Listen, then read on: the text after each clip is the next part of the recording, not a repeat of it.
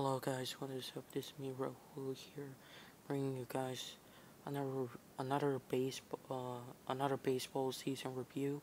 Today we're gonna be going over the 1955 Wake Forest Deacons baseball season review. So before we get started, please be sure to drop a like. Don't forget to subscribe and click on that video, guys.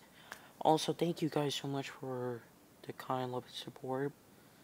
And let's get started. So their record was 28 wins, 7 losses. They were the ACC champions, and this was their first College World Series win. They were the runner-ups in the 1946 one. No, not 1949. Sorry, 1949. And what's so crazy about this is they like, wow, they did it in a very interesting fashion.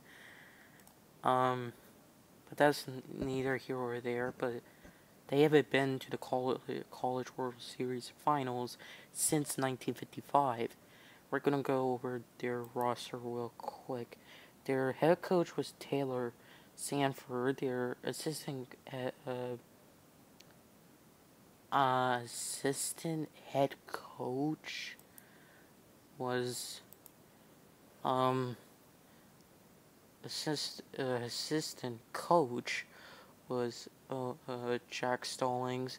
Players were John Stokey, Ralph Adman, Bill Walsh, Lowell Lefty Davis, Jack McGinley, Buck Fitcher, Art Bun, Zogny, Lee Abbott, Harl Moore, Jack Bryant, Bill Barnes, Bob Wagner, Tommy Cole, Luther McKeel, George Miller, Frank McRae, Jim Horn, Bob Kuntz, and Linwood Holt.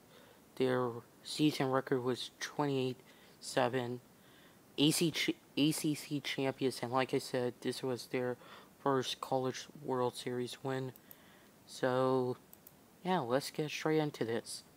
So, in the regular season, they won against the NC Wolfpack, the East Carolina Pirates,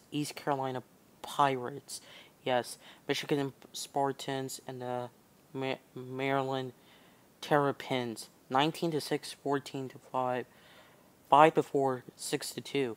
Then they lost against the Yale Bulldogs 5-4. They clapped back with a win 4-2.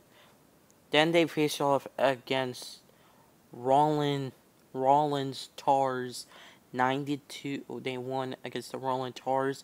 NC State, North Carolina. They won 9-2, 8-2, 2-0. They lost against the South Carolina Gamecocks 2-7. They won against the North Carolina Tar Heels 9-5. North Carolina, Duke Blue Devils, and Lynchburg Hornets. Yeah, that's an actual team. They're Division 3, and for the Rollins Tars, they're in Division 2 now. Anyway, they won against, the Wake Forest won against North Carolina 9-5, Duke 7-2, Lynchburg 10-9. They lost against NC State 4-7. They faced off against Clemson Tigers, yes, and they won 11-4, Wake Forest. Then they go back to North Carolina, Wake Forest lost 2-3. Then they won 4 straight against Duke, Maryland, Virginia, Cavaliers, and Clemson. Wake Forest won 12-8, 4-2, 9-5, 15-11. Then they lost to NC State 8-9, but thankfully Wake Forest closed the year off with 3 straight wins against East Carolina 11-10. They Duke 12-5, Virginia 4-2. So their record, as you can see, is 19-5 in the regular season. Then they get invited to the 1955 NCAA baseball tournament. Yes. There, they face off against the West Virginia Mountaineers baseball team. Yes, that's an actual thing. They won 5-1. They lost 7-9. Actually, no. Okay. They first faced off against Rollins. Tars. They won 6-2 and then 4-0. Then they how do I put this? Then they won against West Virginia 5-1. They lost to Virginia 7-9, and then Wake Forest with Game 3 on the line 6-5. I did get that right. And this was a district. This was District 3 tournament. Now, for the College World Series.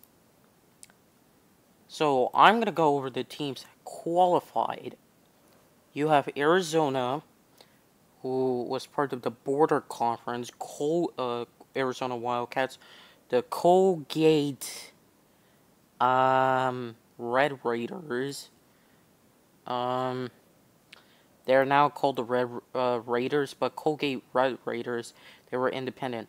Colorado State Bears. They're now called North Carolina Bears. From the Rocky Mountain Athletic Conference. Then you have Oklahoma State, who were called the Oklahoma A&M. Oklahoma State Cowboys, but they were formerly called the Oklahoma A&M Aggies from the Missouri Valley Conference. Then you have the Springfield Maroons from Springfield College as an independent. Then you have the USC Trojans from the California Intercollegiate Baseball Association.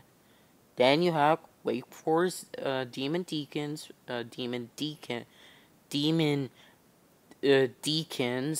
the Atlantic Coast Conference. Then you actually have the Western Michigan Broncos from the Mid-America Conference. Okay, so their first game they won against Arizona 4-1. They won against, I'm gonna use the term, the name correctly here, even though because of the logo, Oklahoma A&M. No, actually, no. I'm talking about Western Michigan. Crap. Okay. Wake Forest. Oh god. Wake Forest won against Colgate 1-0. Then they won against Colorado State College 10-0. They lost to Western Michigan 9-0, which is considered the upper final. Then they go into the semifinals. Wake Forest actually wins against Western Michigan 10-7. So they keep this in mind. In the upper final, Western Michigan won against Wake Forest 9-0. Then Wake Forest wins 10-7 against Western Michigan. Wake Forest then faces off against Oklahoma A&M from the loser bracket and wins 2-0.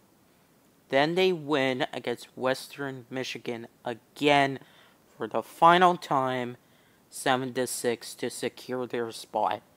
And that is how we actually have a 9-2 postseason record with the District 3 tournament.